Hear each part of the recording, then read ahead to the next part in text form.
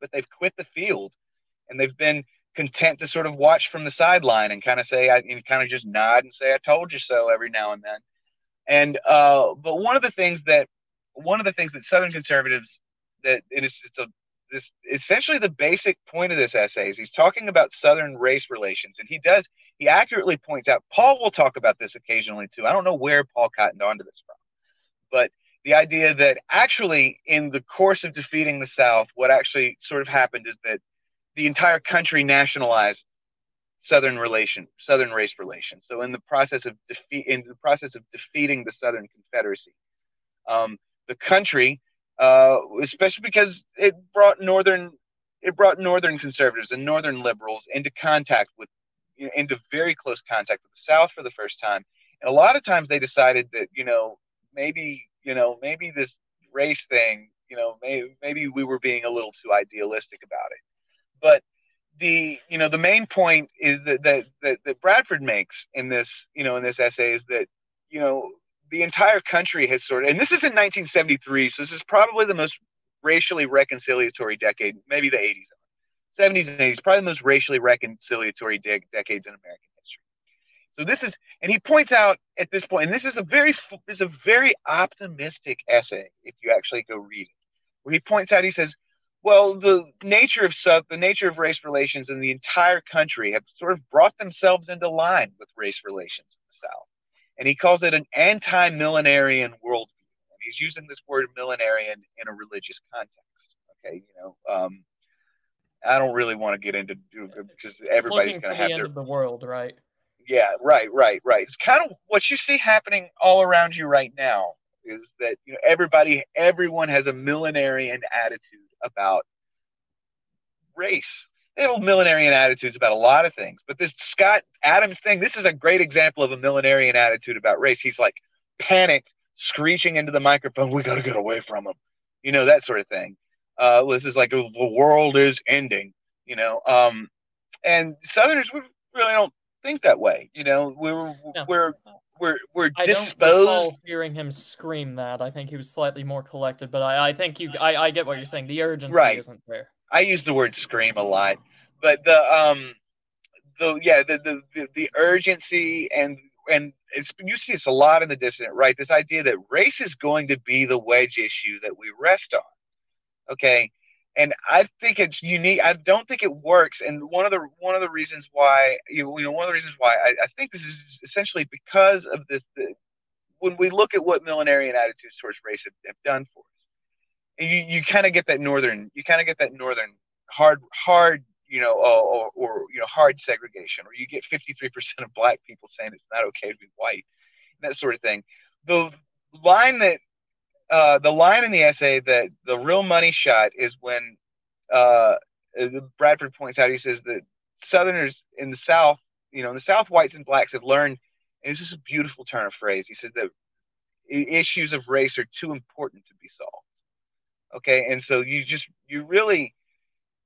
so the idea of trying to solve the racial problem is iffy. Okay, it's incredibly complex, and it will tend towards millenarian conclusions. We need to deport all of them.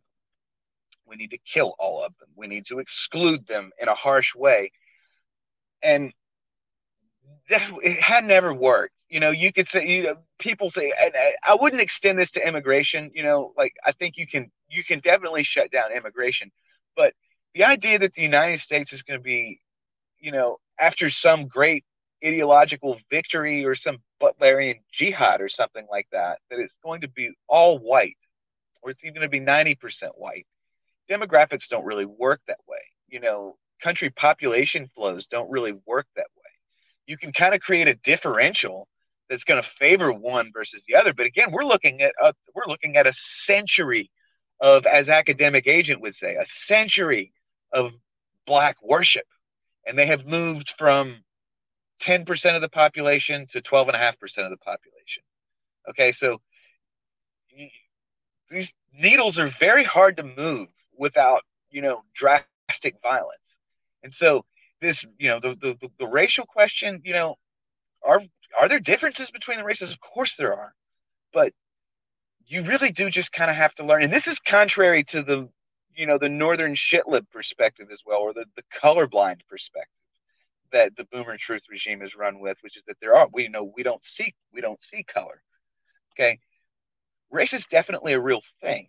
Okay, but the idea that you're going to be able to permanently solve this problem is probably not it's probably not coming.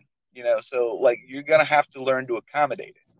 Yeah, And right. Well, this and looking at history, it seems like you're talking about solving one of the main drivers of history, which is intertribal conflict or intra-tribal conflict. Yeah, one or the other.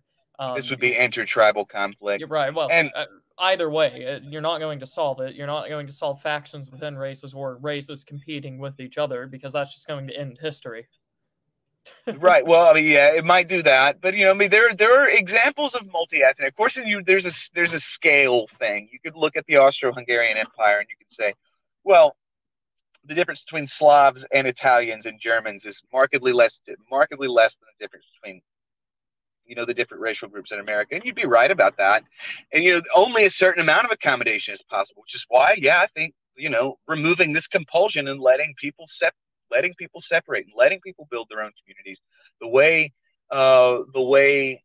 they would like to is I'm starting to sound almost libertarian, but I was about to say, so it sounds to me like you're about to start talking about federal intervention harming communities, economically and politically. It sounded like that was where you were going, but there are I don't certain think types that of federal intervention that I think are okay, but whenever it comes with the tag of specific racial policy, like, okay, we'll build your roads for you, but you have to bus black kids into white schools.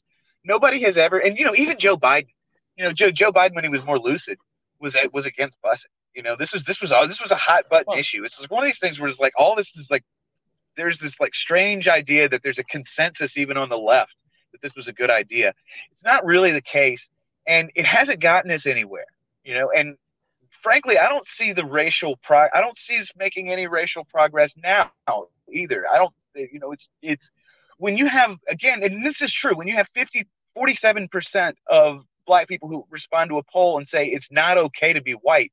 Okay, we're moving hard backwards in time, because if you go back to 1950, you're probably going to the number of the percent of black people that could potentially be polled that would say it's not okay to be white would be close to zero. We're obviously moving backwards in race relations in a lot of ways, and I think despite the catastrophic collapse of Southern conservatism, through our own laziness, through our own inability to politic, inability to really manifest much of anything in the way of policy in the last 30 years, our tendency to just be the GOP's lapdog, to lend our culture and our symbolism and our entire way of life wholesale to this Yankee banker party.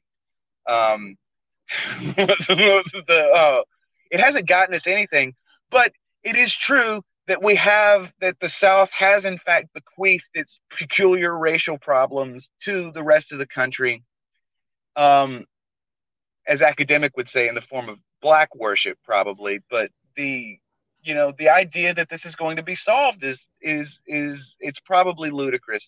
And one of the things that is true is that the South, Southern conservatives, despite being really bad at politics, they got a lot of stuff substantially right. And I think this is one of them, that this is the most you can ever really hope to do is accommodate racial differences. And the best way I think to do this is to, sort of let people, put people on a relatively even, don't make black people use different water fountains.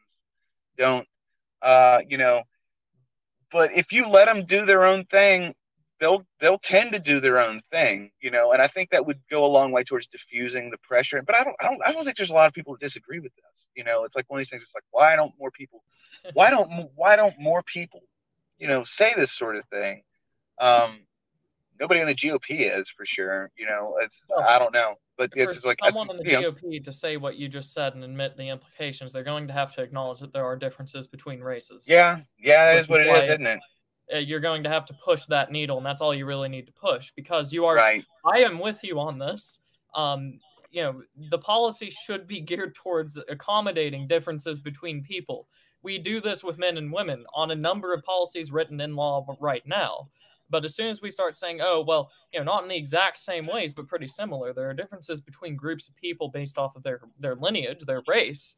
You're not allowed to say that, and we have to pretend like these people are equal, and so we have an equal law placed upon people that are fundamentally different, and it just ends up harming everyone involved. You Right. have I the mean, same I think yoke placed on the the ox tight placed case, on the lion.